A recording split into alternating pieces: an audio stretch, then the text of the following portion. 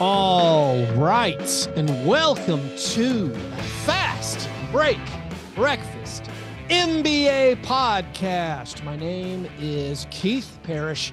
I'm here once again with my buddy through the miracle of computer phone. I'm here with John Burr. John, how's it going? Did you crack your liquid death? My drinking Finlandia hardcore water? Man, straight from the Alps. Click, click. Is it even carbonated, or is it just I still have water? to have carbonated. Basically everything in my life is a beer simulacrum. I have definitely switched over into the sparkling water. I don't know if it's the when I changed social classes in the past few years, where I used to be like, in Europe it was like still water, please. And now I'm like, man, I'm paying for carbonated water at Kroger. Just like the shift from buying bottled water is one of the most explicit illustrations of the power of advertising. Do you think, it's just advertising? I mean, I never bought bottled water. It was just tap water. Just tap water out of the sink. But then suddenly we all did. Yeah. Okay. It just became, who even drinks tap water anymore? I remember the first time I had a LaCroix, and I was like, what is this? This is disgusting. It's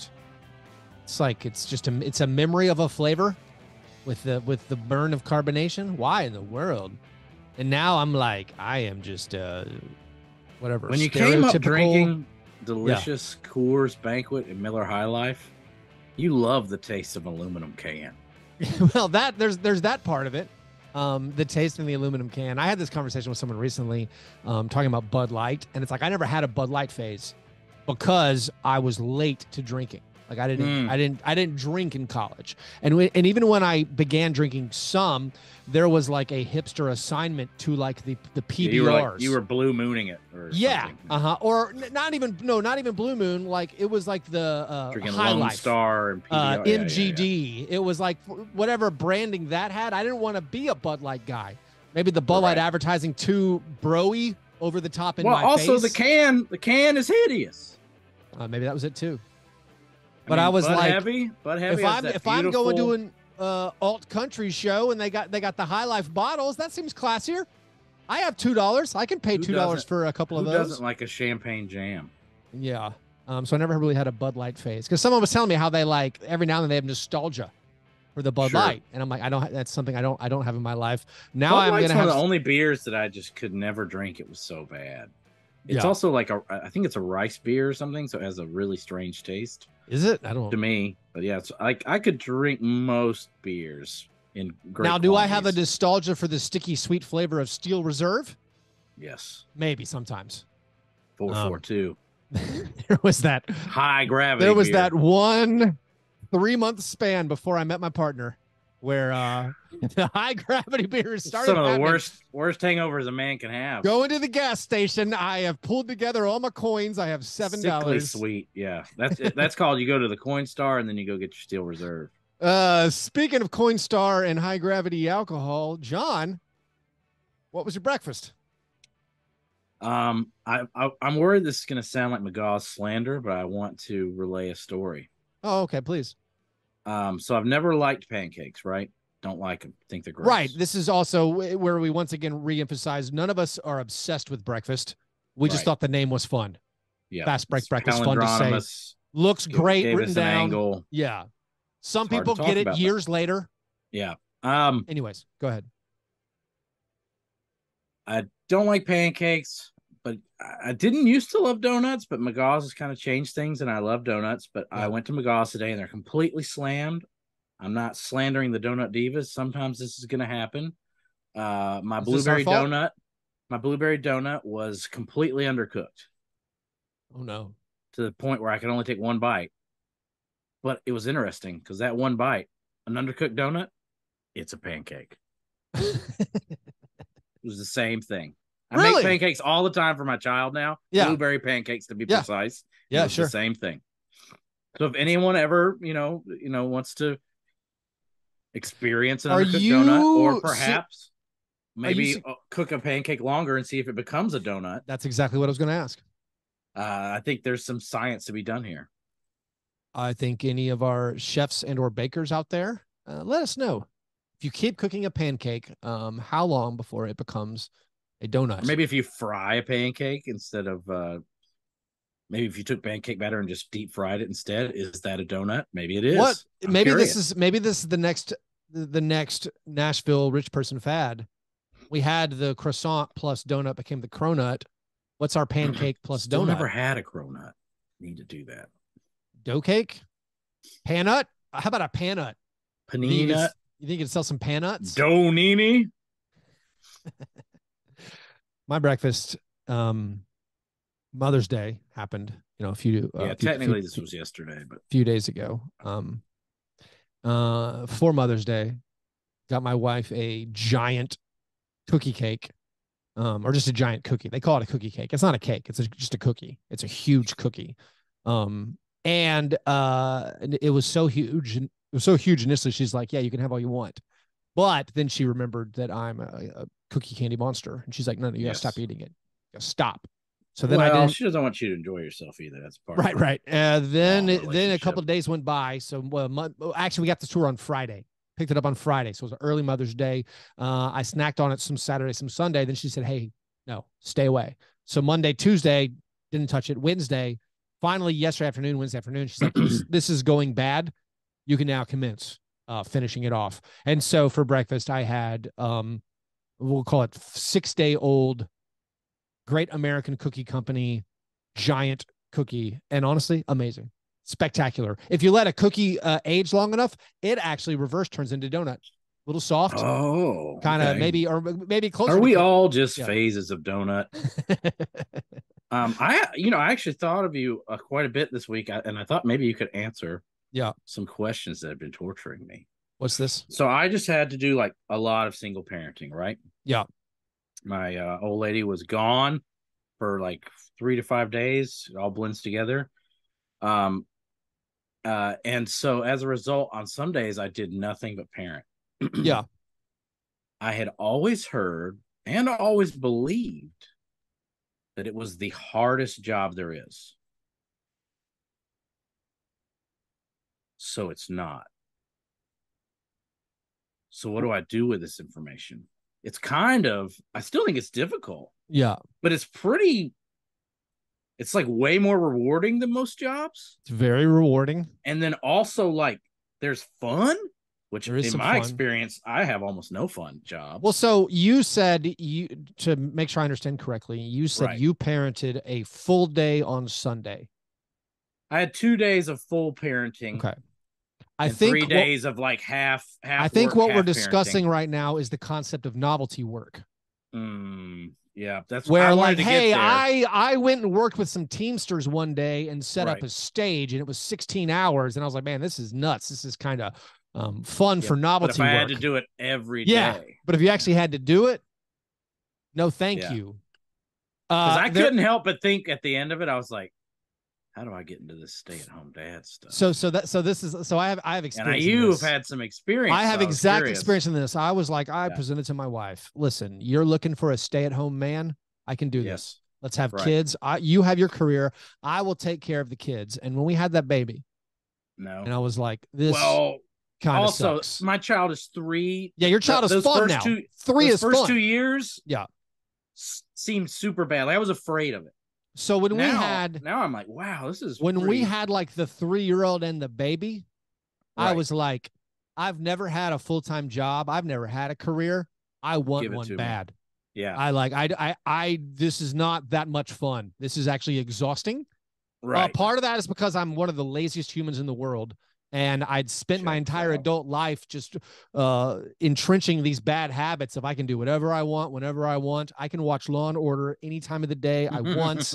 I can go out and just do whatever I want, whenever. So then when it was kids, I'm like, this is exhausting. I should probably amend all this with I'm also a very bad parent who will let my child like watch horror films. Right. Yeah. So we don't do tablets. We don't even let them use like, they can't watch Disney Plus on the iPad. They can't play games. So I know I was like, yeah. John, speaking of novelty work, so we have, for our Grizzlies watch parties in Nashville, I laminated some things. So because the people were spilling, we have these, these confusing forums for how you win raffle prizes, all that stuff. So I went to the FedEx Kinko's or whatever it's called, to laminate some things. And they were like, hey, it's going to be like $3 a sheet to laminate. I'm like, that's way too expensive. That's absurd. And they're like, but hey, you can do it they can do it yourself. It costs like 50 cents. I'm like, oh, well, I'll do that. And I started laminating stuff. And I was like, this is so much fun. I was like, man, using the laminator, this is delightful. And then I go and cut it with this blade. Like, this is super fun. I could do this for exactly one day. And have a lot of fun doing this for one day. But no, that's novelty work. No, man, I don't want to do it. Yeah. It was so much more rewarding, and I couldn't believe I was having fun again during the day. Yeah. I was like, man, I want to get in on this. I dug a ditch in front of my home to control stormwater runoff, and when I was done, I felt amazing. I had like a testosterone boost where I'm like, I did that. I don't want to dig ditches every day, man. No, I if it's physically exhausting, that's where I check out. But now I am going to spend the rest of my days. Like, unfortunately, we're not secure enough to where I could quit my job. I will spend the rest of my days wondering if maybe, just maybe, I could be the happiest, worst father in the world. Yeah. The key with anything, just switch it up. Just variety. I think just need a little variety of work. Doing the same podcast for 9 years? No, thank you. I'm just going to switch it up a little bit. Anyways, those were our breakfasts. After our breakfasts, we move to our breakfast in bed apologies. This is our chance to make right what we might have gotten wrong in a previous episode. It's frequently the first time we talk about the NBA, which the show is supposed to be about. John, what would you like to apologize for? Well, I don't think I had as many like actual screw-ups as I'm used to on a weekly basis, just because there's so few games. But I guess I will apologize to Jimmy Butler and the Heat for not thinking that they had much of a chance in this series. I know it's one game, and for me, really only one quarter. I pretty much only caught the fourth. You and Joe Mazzulla saying it's only one quarter. That's true. Yeah, if you take it by quarters, the Celtics did technically win. Yeah, they're up 3/4 to 1. Yeah, but I feel, I don't know, kind of, I'm coin flippy again on this series. Well, how many times can we apologize to the Heat now, John? I mean, I same thing. I'm working on 3 straight rounds. Yeah, 3 straight rounds. They big boyed the Celtics. They did the thing they do, which is just. I was really impressed. I know Butler's always there, but I was really impressed. Adebayo seemed like a different player to me, and he was great. I watched. He was very decisive in whether he wanted to attack or accept the mid range. And from what I watched, I hate to keep doing this to the man, but I felt like Mazzulla was kind of in the deep end. Yeah. You actually have, John, I mean, you should know from all these years of podcasting, you never admit how little you watch. So I know, but just to skate went back and watch. You've got this music conference thing you're doing. You've been solo parenting. I went back and watched the thing where they cut out all the commercials and all the stupid plays. Yeah. So I felt like, but you could see like the shapes on the court, and like Spoelstra was tinkering, and there was some masterful stuff going on, and like he would do something stupid, like put in Duncan Robinson, he would immediately take him out. I mean, Duncan was. I mean, one of the stories. The Duncan Robinson plus zone was like my favorite thing ever. Also, let me apologize to Kevin Love. I forgot how beautiful and how almost your spirit leaving your body pure. What just a perfectly placed Kevin Love outlet bomb. He's been doing it all playoffs. So beautiful. I mean, this is just like I know we've been doing the same podcast for 9 years or the last 2 months. The Cavs couldn't use this guy. Kevin Love was just saving it. Kyle Lowry's now all of a sudden back. Bam had a great game. We knew what Kyle was doing. Jimmy is Michael Jordan. Like, yes. This is what kids, if you weren't around in 1992, if you weren't around in 1996, this is what Jordan did. The game was way different back then. There wasn't these huge swings of some teams make 20, 22 3-pointers a night that right. Basically decides the game. It was a wing player by just, it seemed like a There, force of there's will. been two Jordan-esque, Larry-esque, Magic-esque players in the playoffs to me, and it's been LeBron, despite missing every single shot, and Jimmy, where they're just taking over games with their mind. So LeBron is in my memory, and again, this is more hagiography and not, but LeBron is old Magic to me right now. Yeah. And again, old Magic was amazing. And then I thought you were going to say Jokic is Magic plus Larry, just period. Jokic is operating on another level where it's another not plane. just taking over games with their mind. He's actually just dominating with his entire corporeal form. But Jimmy is Michael Jordan.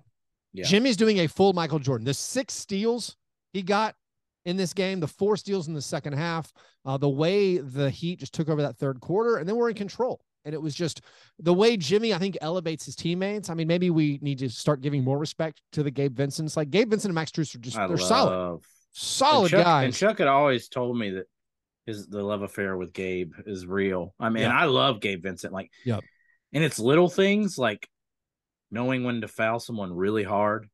Yeah. Gabe Vincent knows when to do that. But also you're seeing this continued postseason for the Heat. All their shooting percentages are good.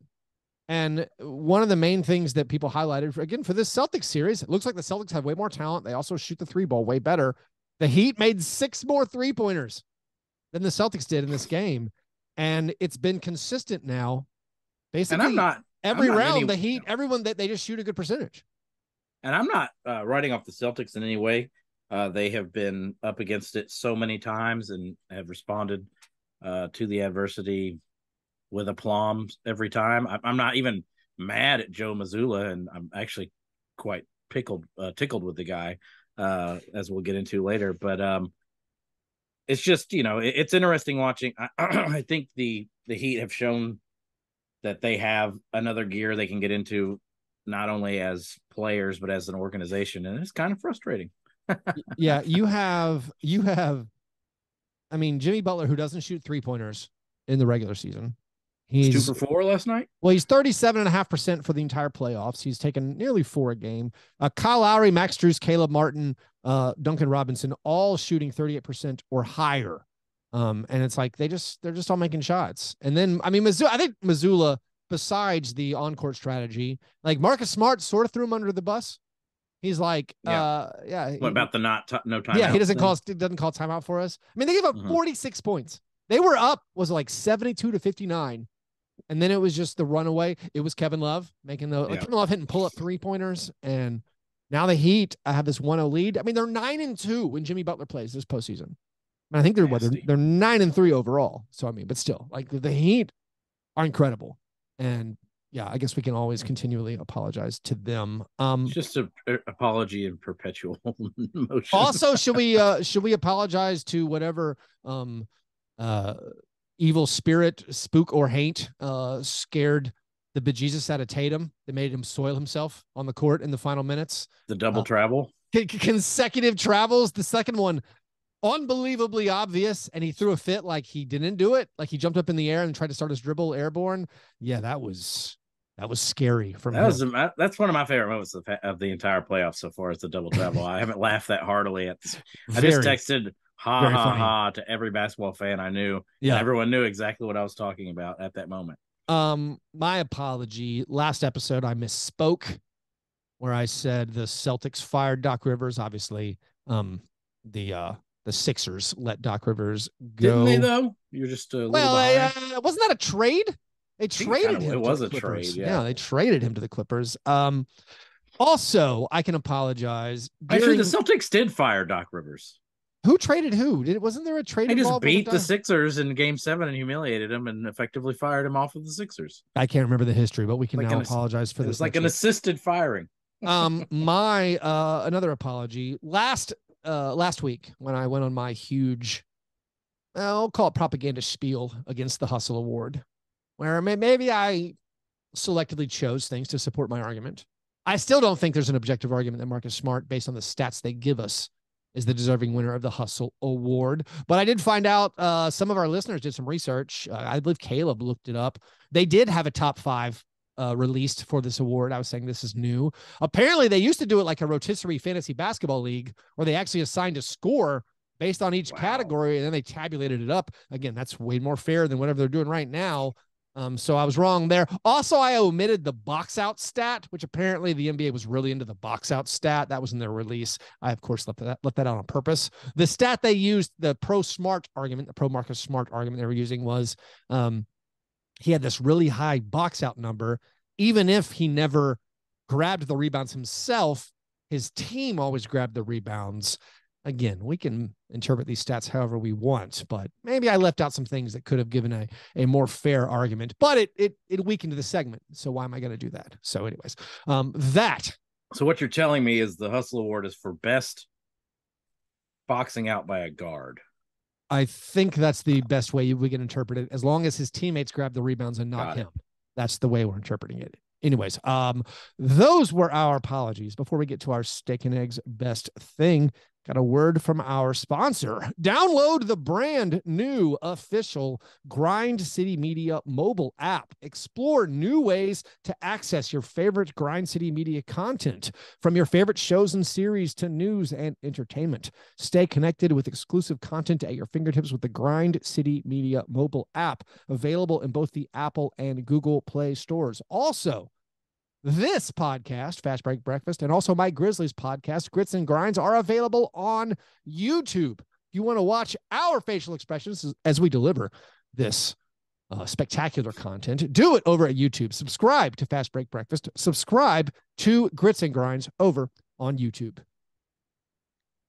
All right, steak and eggs, best thing, John. A lot of things have happened since we last spoke. The conference finals have tipped off. The NBA lottery happened. What among those things or something else was your steak and eggs best thing? Let's stay on the Missoula tip. I have learned via an article I will not attribute. Joe Mazzulla. Yep. To inspire him, and I assume get him in some sort of Bostonian mindset, watches the Ben Affleck directed movie The Town 4 times a week.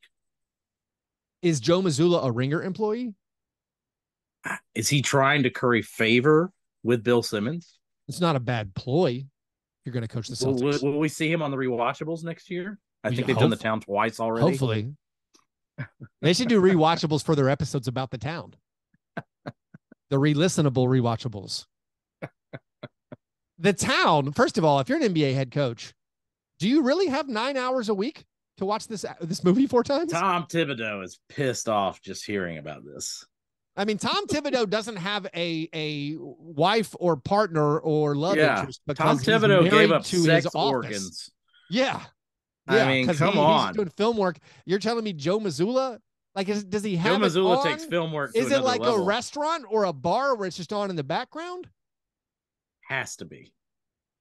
This has to be his comfort food. He sleeps to Jeremy Renner's dulcet tones. So, I don't know your opinion of The Town. At least I'm not sure. Pretty good. It's the best Ben Affleck movie. Best Ben Affleck directed movie. I like The Town. I think it's entertaining. But Jeremy Renner's amazing in it.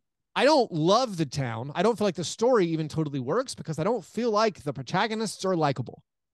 I feel like a great heist they're movie. likable in comparison to Jon Hamm, the least likable actor. Well, so Jon Hamm is a boring actor usually, but I like his character more than I do any of like the bank robbers. I feel like that's a failure for the filmmakers. Maybe it's a failure for me. But like Heat. So we love Heat, John. Heat. Sure, The Town is like silly Heat.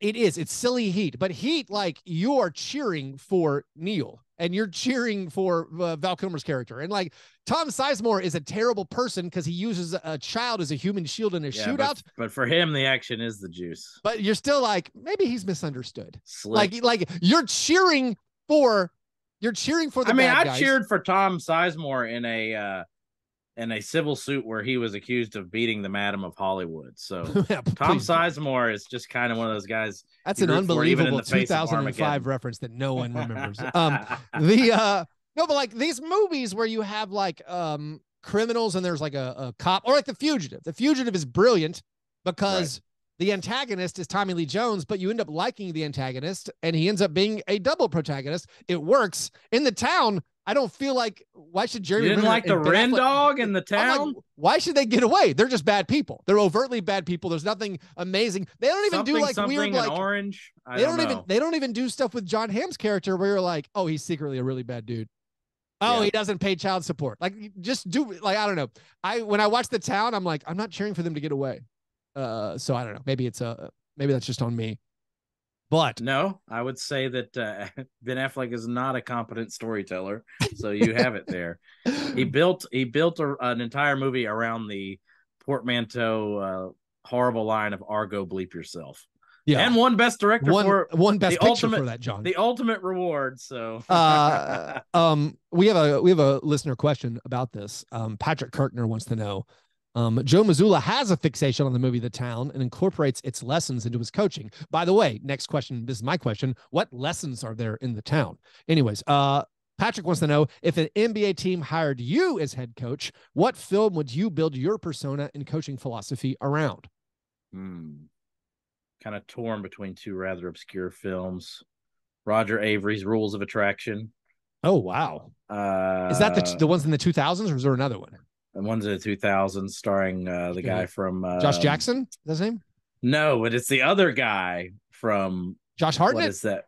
No, it's the other guy. Dawson's Creek guy. Yes, the other guy from Dawson's Creek. I can't even remember this movie barely. I can't. Yeah, and I don't even know that guy's name. I don't think. The Rules of Attraction, where you kind of like sociopathologically take over your entire college campus through James Van Der Beek. malfeasance. James Van Der Beek. Or similarly, the movie Ravenous, directed by Antonia Bird, where you literally eat your opponents, because that's the type of that's the Jimmy lesson? Butler-esque lessons. I want Machiavellian lessons to be passed on to my players. If I've learned anything this postseason, it's the who dares wins, the sneaky bastards type mentality, the guys who didn't care much about the regular season. And saved their fangs for the playoffs. Those are the guys you want. Yeah. I think I'll take Paul Thomas Anderson's Magnolia, which has a very over the top theme of, if you don't acknowledge respect the well, sea, there's that one. The sea. Yeah.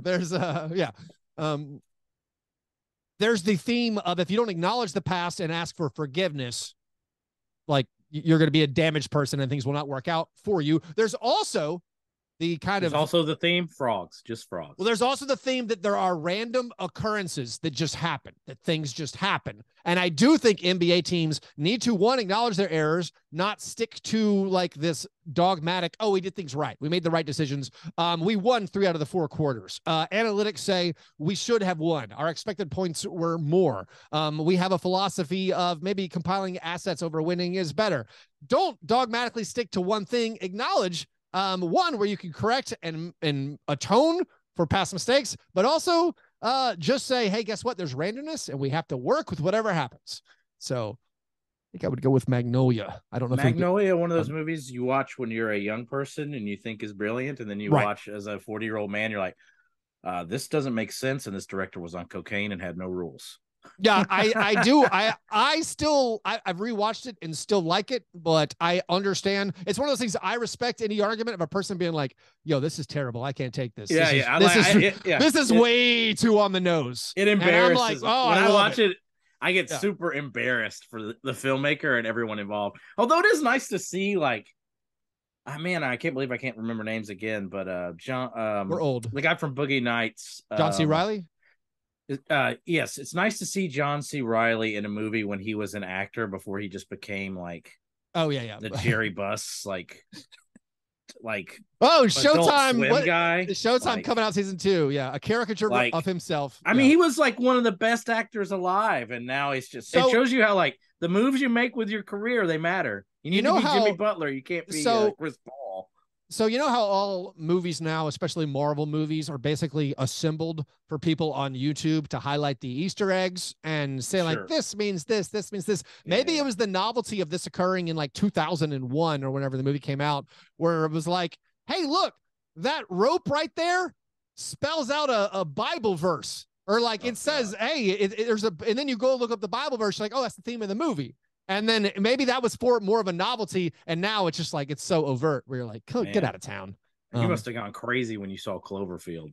Were you on there watching? Were you on the websites? I am a big Cloverfield. The only J.J. Abrams thing I like, which is my I guess my weird movie take there. I'll do my best thing.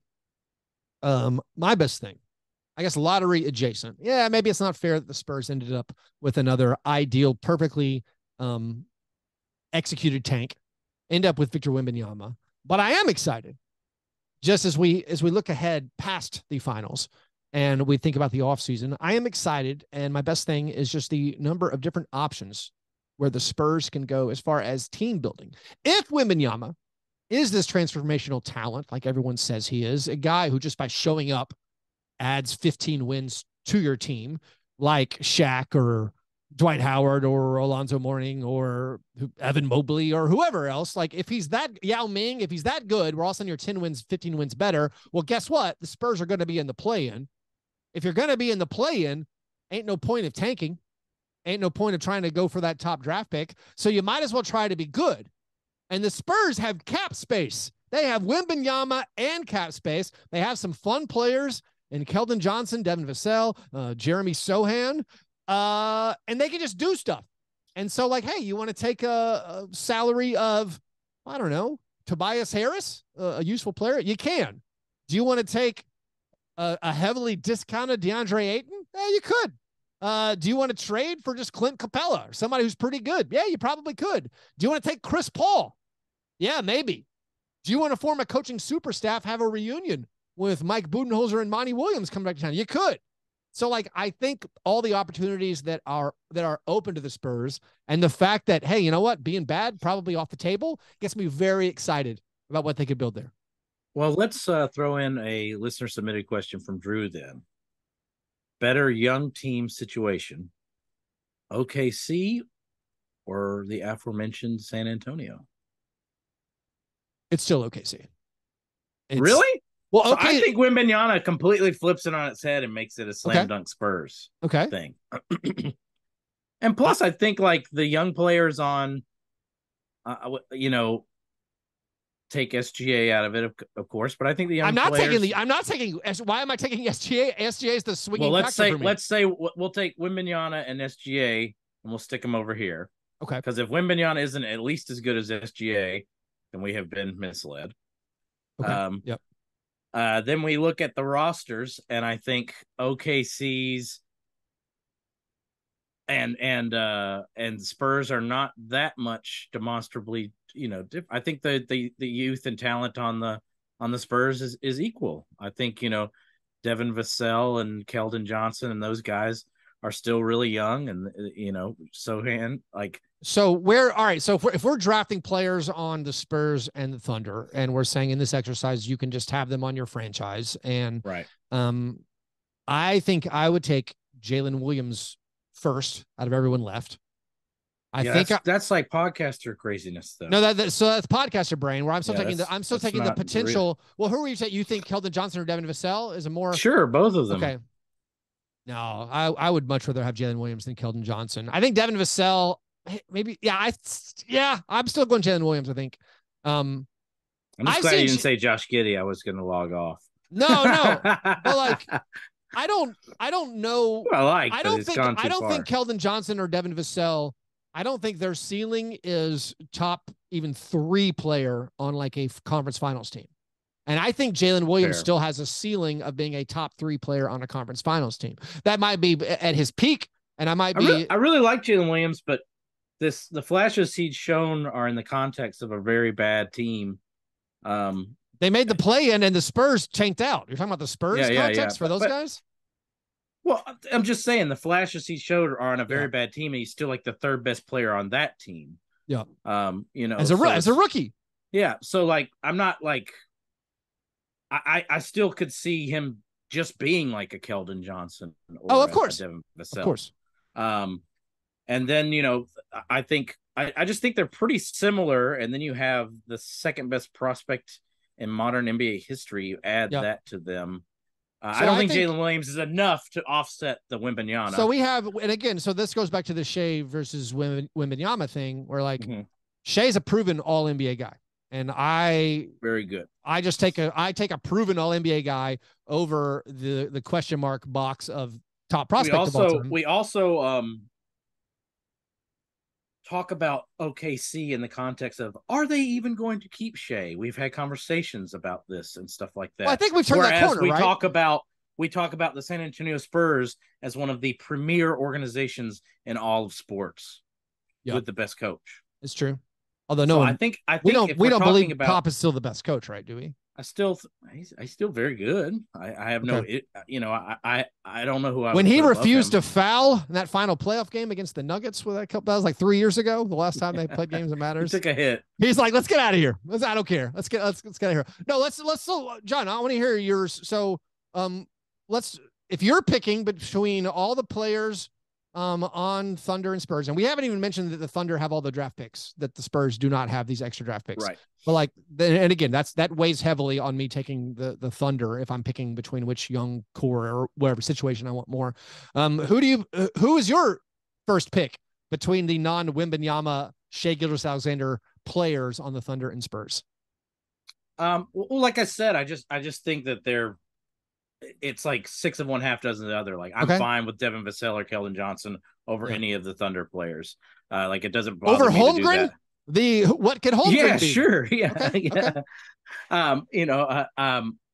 And then I think that the Spurs organization and franchise is a huge plus over what we have in OKC. I'm really glad that the OKC thing has started to come together, but it was a surprise to everyone. It was a surprise to everyone, and we were talking about them jettisoning SGA at the beginning of this year.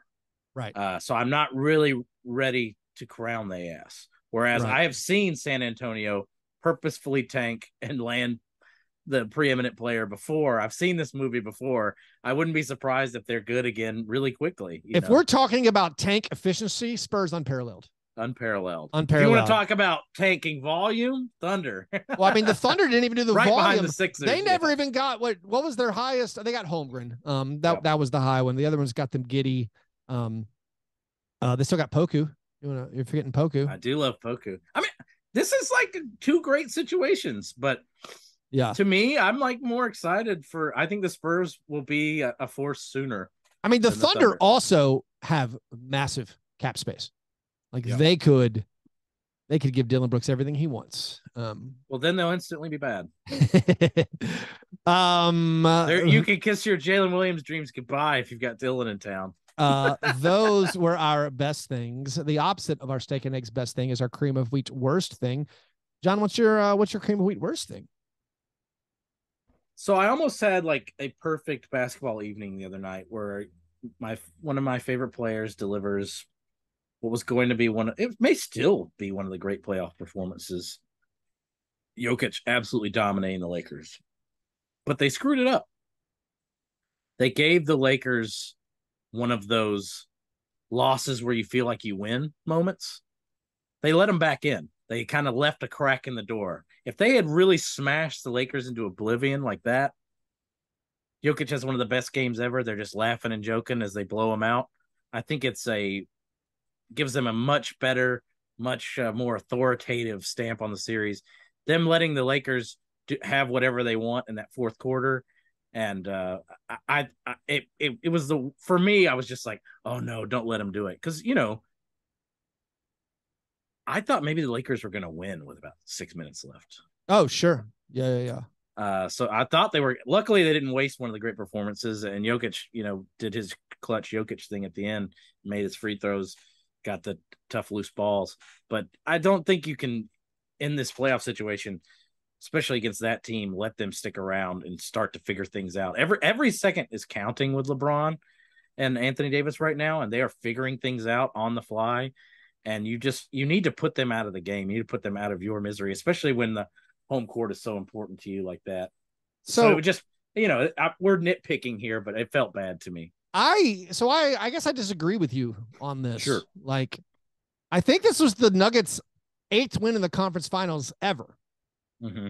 Like, they have no history of doing this. The fact that they won and can kind of feel bad about the win To me, it helps them in the long run. That's great. It galvanizes them. Well, the fact that they almost gave it away. I even Mike Malone mentioned this. He's like, the fact that we have so much on tape that we need to fix, dude. But we look Mike at Malone, it after a win is a great thing. Mike Malone begging them to put D'Lo back in a roundabout way is the most galaxy brain crap I've ever seen. That was mind games. Michael Malone after the game, he's like, "Oh, he wink at the camera." He said, like, they didn't play D'Angelo Russell in the fourth quarter. That's interesting. That's something they got to figure out. Like, just calling out the guy who'd be like, oh man, incredible mind games there. No, I think who as a coach has made the biggest leaps in this playoffs in your eyes, Malone or Ham? Because they both are like gods now. Well, Ham came from nowhere to this, and I'm like, I love this guy. And again, I told you, dude, he won. Don't you feel like if Ham was the Grizzlies coach, none of the bad things happened? I don't. I can't open that box. I don't know how. I feel like none of them happened. I feel like halfway through Dylan being like, I poke bears, Ham like comes up and tackles him. He's like, stop talking. He's like, you're on the bench now. Yeah. That's another story for another day. The way that the Lakers got these performances, I mean, LeBron's going to do it every game because LeBron's incredible. But like Anthony Davis was unbelievably good. Yep. You had Rui with another good game. But also, like, I mean, I guess you could play the same game with the Nuggets where KCP was awesome. Awesome in this game. Maybe KCP's just built for the conference finals. He's unbelievable. I think the Nuggets holding on to this one, getting up to the big lead, having it basically totally slip away, still finding a way to win. The big adjustment everyone talked about where Darvin Ham went to Rui Hachimura guarding Jokic. They had Aaron Gordon in the dunker spot, and everyone's online getting mad about like, get 80 out of it. You got to get 80 away from the paint. Like Jokic and the Nuggets are going to figure that out. And I think the fact that the Lakers weren't able to steal this one, I just think it's all good. So I guess maybe I think you're probably right. It's probably better to be shaken, to be like, hey, this isn't going to be easy. Yep. I guess I just didn't like the way it made me feel. Yeah. So game 2 of that one, huge game, of course, for the Lakers. That is Thursday night. We're going to be doing a playback for that one. Sean and Joey from the Round Ball Rock podcast will be anchoring that one. I will probably drop in as well. We're doing the second half of Lakers Nuggets in our playback room, playback.tv/Fastbreak Breakfast. That's tonight, John Boy. John Burr might try to clear his schedule, or maybe not. I love the playback so much. I want to participate in all of them, even the EuroLeague ones. Oh, I'm doing EuroLeague on Friday morning and Sunday morning also. So I'm going to watch some Mario Hezonja and Thomas Satoransky and other blasts from the past in the NBA as the EuroLeague goes down. That also will be in our playback room.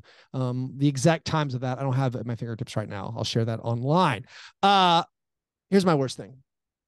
I'm also going to stick to lottery-related content. The Trail Blazers, they got lucky. They jumped up. They got the 3rd pick. But there's a lot of talk, and this is just talk. So I'm gonna do like a very politician thing. I'm gonna get mad about a fixed situation. Okay. Thank you. Sean Highkin, kudos to you. Kudos to me. Sean Highkin, who covers the Blazers, is like, they're probably going to trade this pick. And I'm like, what? Like, why? And so apparently it seems likely or possible the Trailblazers would trade this 3rd pick to bring in another player to play with Dame Lillard. And they're focusing on Mikal Bridges. They would trade the 3rd pick.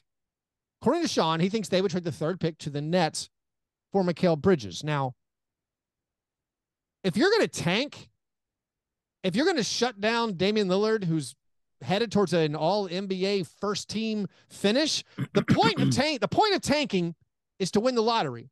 And they did it. They got the 3rd pick. Yeah. The point of getting the 3rd pick is to get a guy who you have team control of for 9 years. That's the entire point. Couldn't you have traded your 1st rounder for Mikal Bridges without having to do the whole tanking thing? Well, you could have. You tanked the last 2 seasons. You got Shaedon Sharpe. Now you won. The tanking won. You ended up with a top 3 pick. The entire point of tanking is to take your door prize. Is to swing for the fences and hit a home run in the lottery, not trade it for a guy who's never made an all-star team. Not trade it for a guy to help Damian Lillard in his final 4 seasons. This young guy you're supposed to draft is supposed to do it. If you didn't want to tank, trade everything for Mikal Bridges 2 years ago. No disrespect to Sean Hyken, who we've had on here and is super nice, but maybe he's just really deeply crazily wrong because this doesn't make any sense. I mean, he's connected. He's not saying it's his opinion that they should. He's saying based on what he's seen. Maybe and you heard. just leave that info out there to see if you get some kind of insane Kevin Durant style offer. I mean, the idea of Mikal Bridges alongside Damian Lillard is great, but like, is that a title contender? No, it's not. No. You traded a first for Jeremy Grant. He's an unrestricted free agent.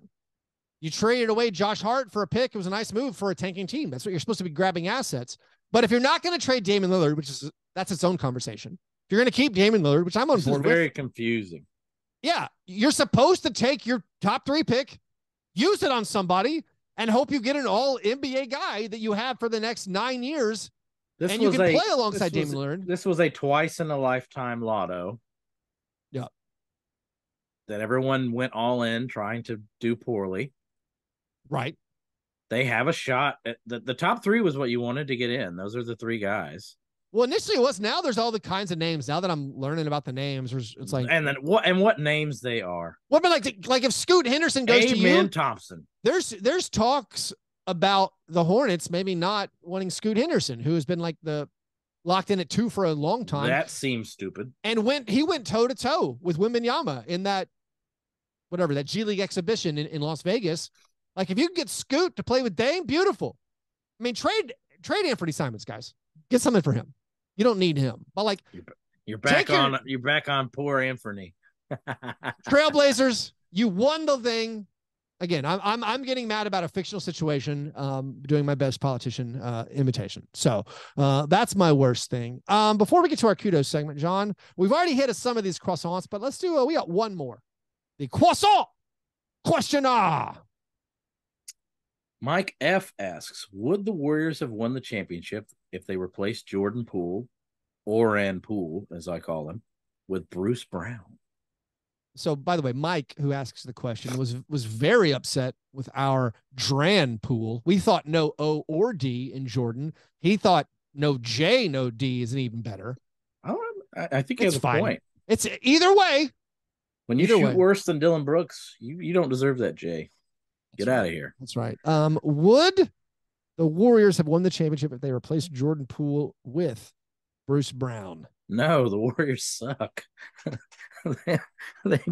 they beat a bad. I'm gonna go with team yes. And got sunned. I'm gonna go with yes. I'm gonna go with yes. Bruce Brown would have been the sauce. Steve Kerr after the series with the Lakers was like, "We're not a championship team. Get out of here." Yeah, like you could have won a championship if your guys played better. If Klay Thompson doesn't have 3 straight garbage games, you're going to win one of those. Klay Thompson's shot selection in that playoffs was so bad that it changed my perception of him as a player forever. Changed my perception of him as a human. If Klay Thompson, I love Bruce Brown, but no, I don't. If Klay Thompson and Jordan Poole aren't literally garbage, and Kevon Looney is not sick, all those things happened, and they lost in 6. Steve Kerr being like, "Oh, we're not a championship team." Also, Steve Kerr being like, "Oh yeah, I couldn't play Kuminga. I have no regrets about not playing Kuminga and Moses Moody more because they weren't ready." The dude played Anthony Lamb all season. The Clippers situation with Tyronn Lue and the Warriors situation with Steve Kerr are the 2 most interesting. Maybe these are nightmarish fighting families situations in the league for me. Like, I feel like something is just off. I don't think the Warriors are that far away. To act like we didn't get there. Yeah, you didn't get there, but you're not that much worse than the Lakers or the Nuggets or the Heat or the Celtics. And I do think having one more guy who would be perfect in their system. I think Bruce Brown would be amazing. I think Bruce Brown is one of those players who is good on any team.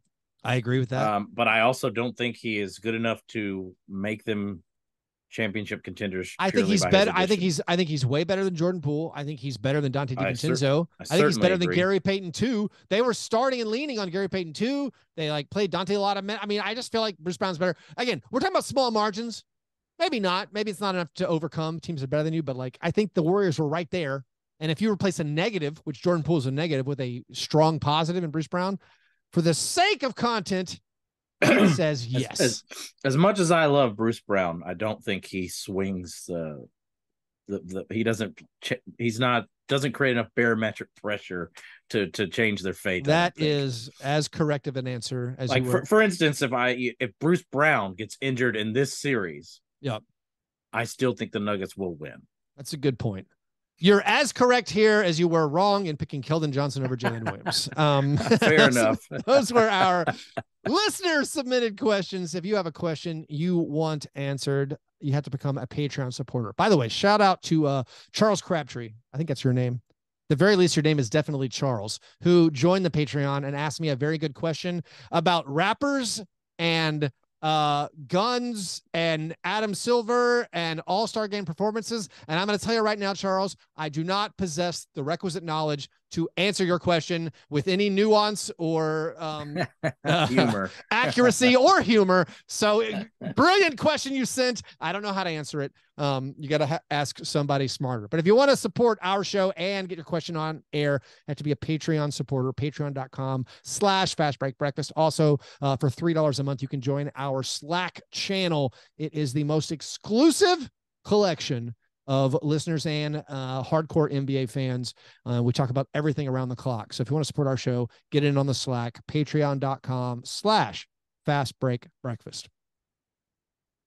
All right, no awards segment. We already did that on Tuesday in the show you were out for, John, but we can do a kudos to me.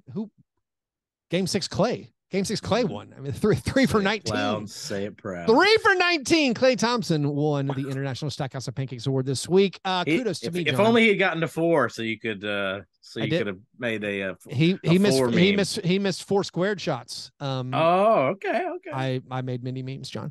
The kudos to me segment is in honor of Dylan Brooks, who said kudos to me when he picked up 5 assists in a game. The kudos to me, John. What's something you got right that you would like to recognize yourself for and pat yourself on the back? I feel like the playoff performances of each player have solidified the justification I had in casting my imaginary MVP vote for Nikola Jokic over Joel Embiid. Joel Embiid's one of my very favorite players. I saw every second of his collegiate career. I followed him closely. I think he's super awesome. But I think anyone who voted for him over Nikola Jokic, their vote should be stricken from the record, taken away. I mean, we are tempted right now to take a game 1 of the conference finals victory lap.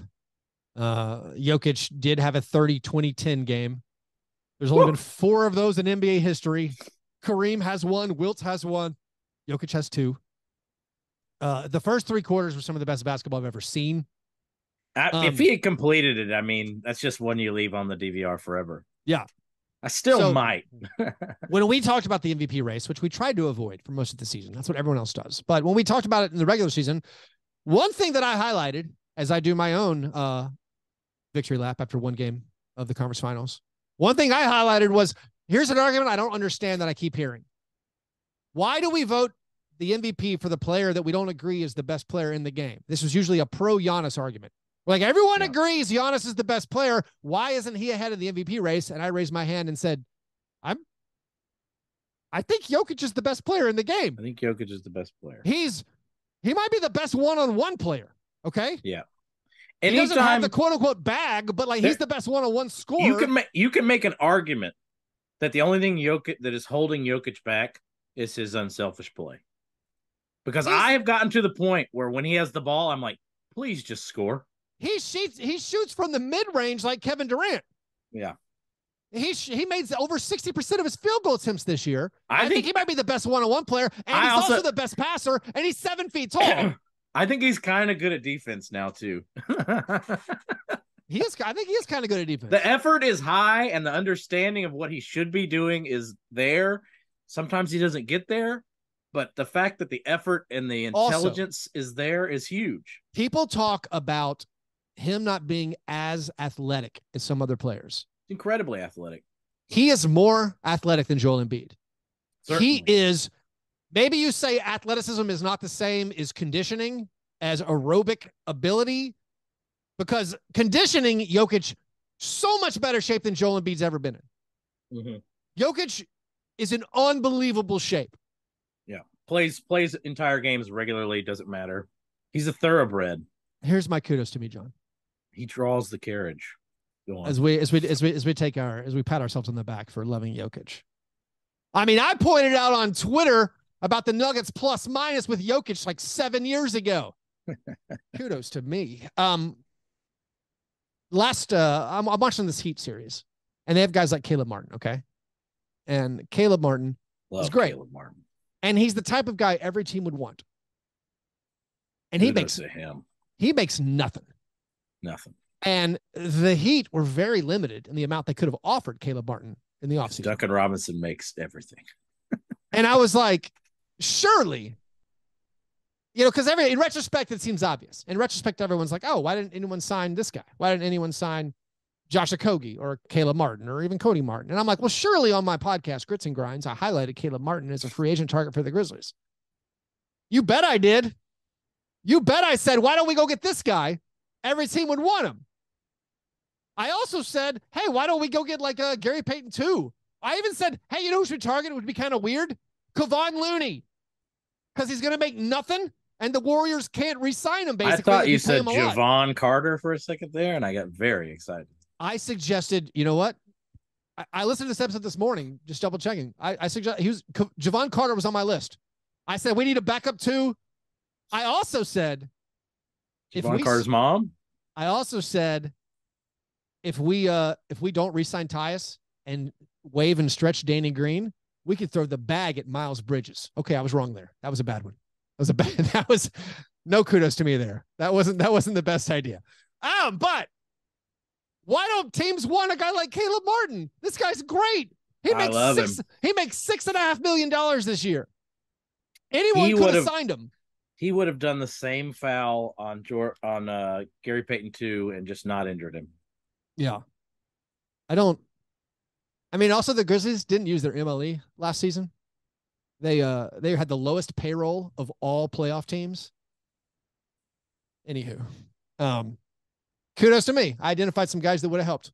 And now they're playing in the conference finals. I mean, Bruce Brown. I tweeted Bruce Brown, unbelievable signing for the Nuggets the second it happened. That guy makes nothing also. Anyways, John, let's wrap this up with a par fadeaway. What thing are you looking forward to in the coming week? Besides the obvious, I'm looking forward to hopefully getting to tune into some Euro basketball playbacks. Yes, sir. So I'm looking at the schedule. It looks like 1 p.m. on Friday. You're going to be watching Central. So many guys who look like they should be in the town. Real Madrid and Barcelona. We're going to do that game in our playback room. It looks like Kudos to you, Real Madrid. There's the Olympiacos game at 9 a.m. I might be able to do that. Again, as we get closer to the I really wish Wade Baldwin Ford was still playing. His team got eliminated. I still follow him on Instagram. It's very exciting to watch. Yeah. So join us for EuroLeague. Also, of course, join us on Thursday night in the playback room. Sean and Joey from Roundball Rock will be in there as we watch the second half of Lakers Nuggets. My par fadeaway, John. Beyond all this, it seems like Bob Myers is on his way out, maybe in Golden State. They sent Mike Dunleavy. Is there a GM representative? Joey and Sean tell me. Yeah. The Joe Lacob maybe trying to lowball Bob Myers or not going to re-sign him. Bob Myers has been a tremendous GM for the Warriors. Of course, everything's easier when you have Steph Curry. Maybe a new set of eyes, a new opinion can be good for the Warriors, but seems like they're going to not maybe spend to pay for Bob Myers. So just everything that keeps going on. Front offices getting kind of shuffled around. Of course, there's the coaching carousel where lots of coaching jobs are available. So I'm keeping my eye on all of that. Also, of course, now that the draft order is set, let's get these trades going, boys. Please. Let's start getting some fake trades. Come on, where's Jake Fisher? Give me some. Let me turn my alerts back on for you. And let's get some of that trade chatter going. Anyways, if you're a Grizzlies fan, you live in the Memphis area, you can get your 2023-2024 Grizzlies season tickets right now. Lock in the best seats for the biggest matchups at the lowest prices all season long. For more information, visit grizzlies.com/season tickets or call 901-888-HOOP today. Also, kudos to me, John. Kudos to you, John. Didn't mention John Morant one time. Kudos to us.